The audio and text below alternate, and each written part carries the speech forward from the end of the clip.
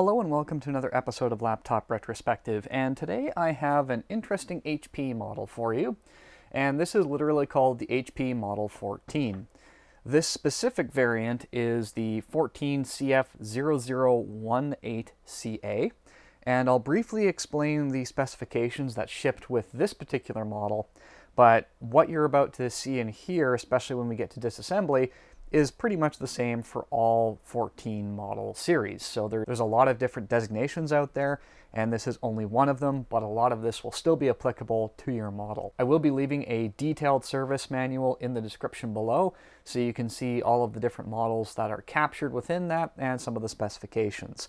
I'll briefly touch on that, but we're mainly going to be focusing on this one here. So these are a 2018 era machine, or at least this version of it, and it is entirely built out of plastic. So you are not spending a lot of money on the exterior components.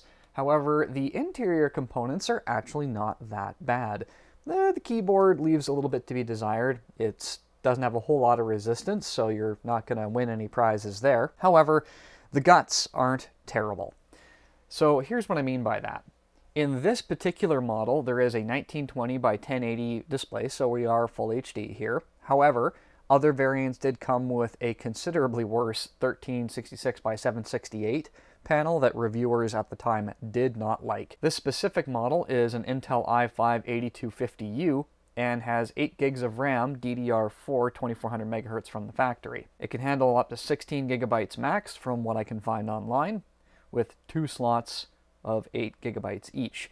Whether or not it can do more, I have no idea. Because it is an 8th generation Intel, we are running the Intel UHD 620, and there are a lot of different system boards that will fit in this chassis that have 7th gen, 8th gen, as well as like Pentium or Celeron variants and variants.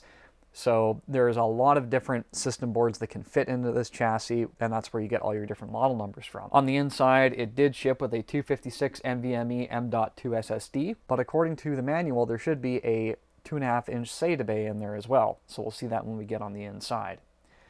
All of this is being driven by a relatively small 3-cell 41 watt-hour battery, but enough about that. Let's go ahead and do a quick tour of the ports. So on the left-hand side, we have the Kensington lock slot. We do have a USB Type-C port here, which is 3.1 Gen 1, so about 5 gigabytes a second there. You do have a full-sized SD card slot and then some indicator lights. On the other side, we have power. We have a full-size Ethernet port that expands, HDMI 1.4b, and then 2 USB 3.1 ports, and then a headphone microphone combo jack. We don't have anything along the front, and we don't have anything along the back, and it is very stock, but has pretty much all the major ports that the average person would need. You've got full Ethernet, HDMI, USB, you've got the card slot, and you've got USB Type-C as well. So there's actually a fair bit to like on that front. Just heading quickly back on the inside, the keyboard, as I mentioned, is exceptionally unremarkable. The trackpad is very, very wide, but also very, very narrow. And then you have 2 dedicated click buttons, which I'm not a huge fan of, but they would be entirely serviceable.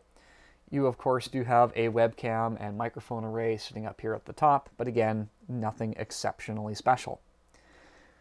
So, with that being said, let's turn over this example and talk about how you get on the inside. For this, we will need our disassembly kit, and the very first thing that we can do is actually remove these 2 screws that are angled up at us.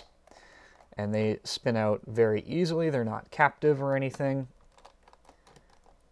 And then we can put those off to the side. Now we are far from done.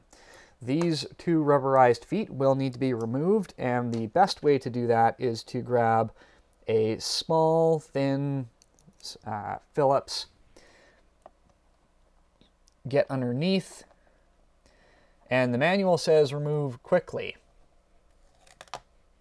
And that was a bad idea. So don't do what the manual says, because I just ripped it in 2. So what we're doing here is we're using the blade of my pry tool here and we're just kind of rocking it back and forth to loosen the adhesive while gently pulling, because doing what the manual said was a bad idea. The rubberized feet here, or the adhesive, is either too strong, too weak. It ends up being a pretty bad combination.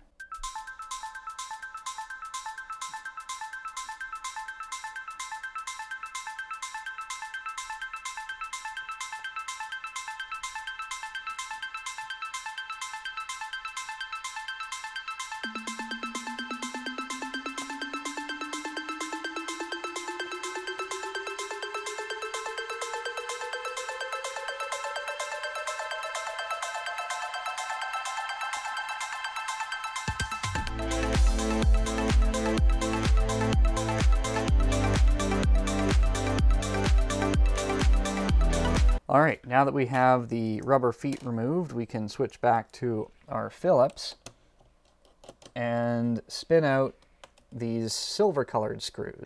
So with those screws out of the way, we are going to need to grab a plastic pry tool, and we'll open up the device as far as it can go, and we need to find an edge to get ourselves into the device.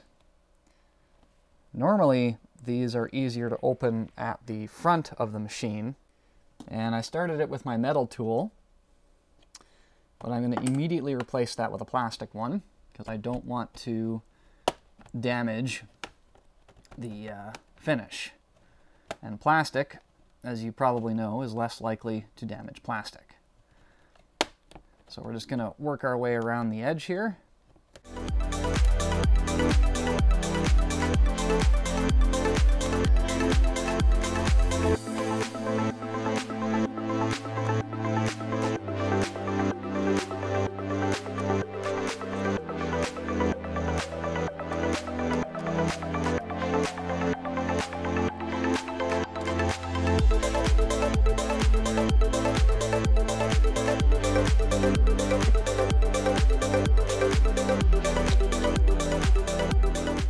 All right, now that we have the cover separated, we can go ahead and examine the interior contents of this machine. And for a machine that's entirely made out of plastic, the inside is actually a bit of a pleasant surprise. A couple of things that we'll point out right away. First is our 2 RAM slot. In this case, we do have one 8GB stick with the other slot ready for another 8GB stick. We do have a M.2 NVMe slot, which is occupied. And then we have our SATA bay that in this model remains unfulfilled. Now, it would appear that there is a caddy or an additional part that would be required that is not present on this model. Here is the part here labeled HDD. So that's where you would obviously plug in your hard disk drive caddy, cable assembly. You'd be able to drop in another drive, and you should be able to run 2 drives in this, which again, for a machine that's made entirely out of plastic at this price point, is a pleasant surprise.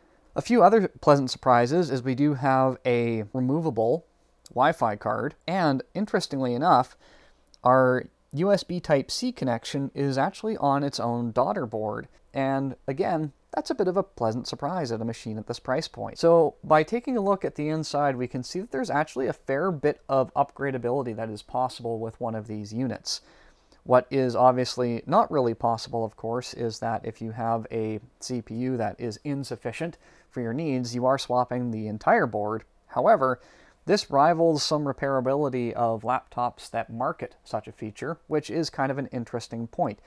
And one that I'll probably be spending a little bit more time in depth on the channel later on, and that is discussing that there are still a lot of repairable machines, they're just not in the price bracket where we would expect to find them.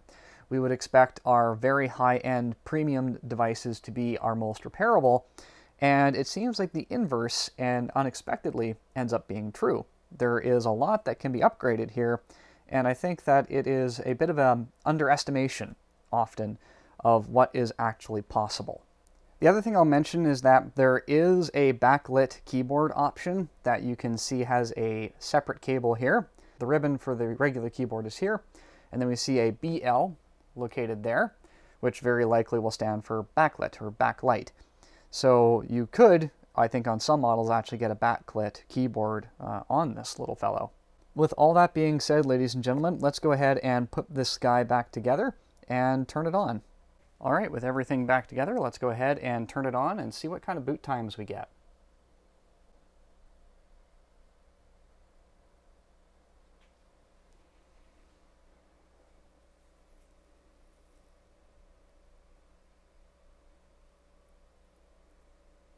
That's pretty darn quick. I know one of the things that some of the original reviewers complained about was actually the BIOS slowing this thing down. However, I think over the several years that this machine's been released, that's been patched out. And as you can see, we are running Windows 11 because we have an 8th gen Intel inside.